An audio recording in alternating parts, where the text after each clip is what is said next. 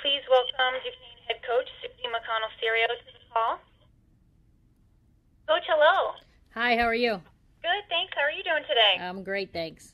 Good. Duquesne posted a 24-9 record last season and advanced to the third round of the WNIT for the first time in school history. Picked to finish third, Duquesne placed 3 players on the all-conference teams, including Vanessa Abel, Alex Ginsler, and Wumi Agumbiade. Coach, your peers picked your team to finish third this season. Talk about the preseason ranking and what it means to your program.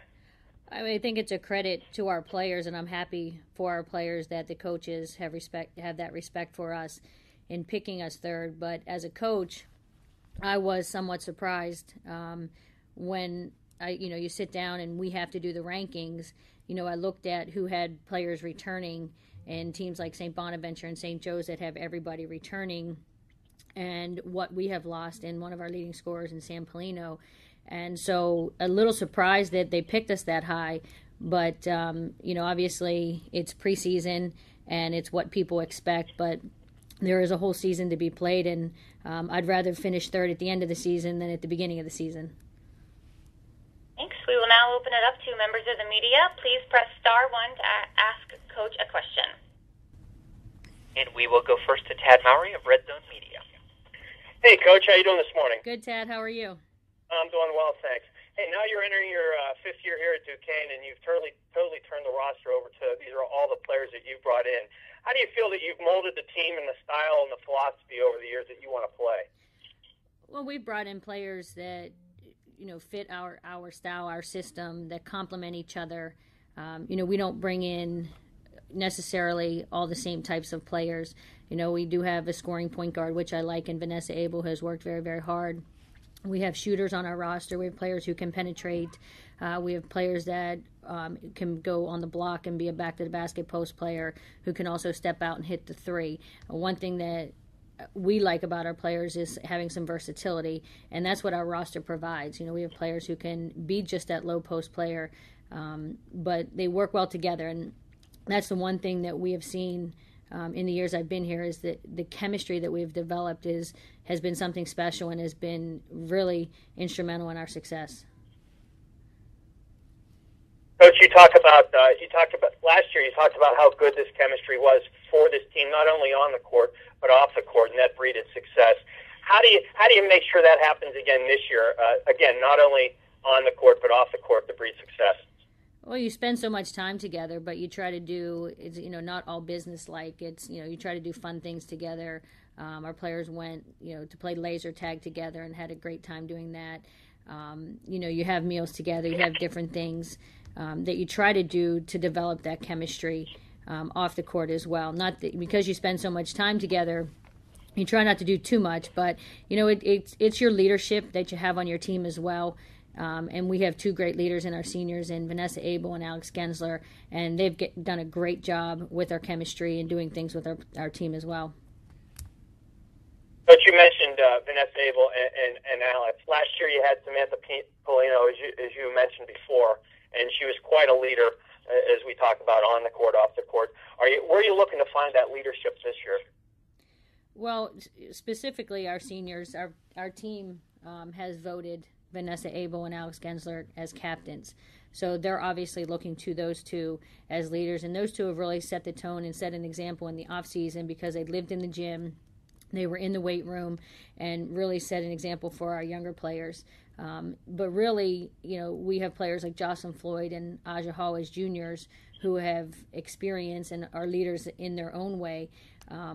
So you really look at your upperclassmen as those players, but then I would also look at 2 of our players that have a lot more experience other than at the collegiate level in sophomores, Orshi Seichi and Wumi Agumbiade, who have played for their national teams. So they have represented their countries at a higher level. So you really look at being a leader in a lot of different ways. But if I was to look at a leader on the floor, I'm going to go to Vanessa Abel and Alex Ginsler because they obviously have the most experience being seniors, knowing our system, knowing what I want as a coach. And, Vanessa Abel probably has the toughest job of anyone because that's the player that I'm toughest on is our point guard, because I expect her to be a coach on the floor, to be a leader on the floor, and an extension of me as well.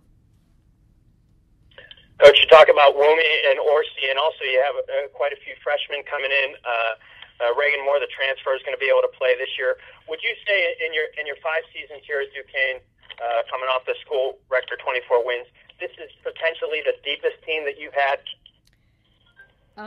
That's a tough question because we've yet to play against anyone but ourselves or our practice guys right now. So that remains to be seen because right now Reagan is not back from her knee injury. Will probably be at least a month out, if not longer. So, we're waiting on her. We've had some depth in the past. I was hoping this would be our deepest team, but I think that remains to be seen somewhat. I know we are expecting to be deeper and that our freshmen will come off the bench and make some contributions. And I'm excited about our depth and what our players can bring. But until they get that game experience, it's really unknown right now. Okay, thank you very much, Coach. I appreciate it. Thanks, Tad. We have one more question at this time. That comes from Rich Radford of the Virginian Pilot.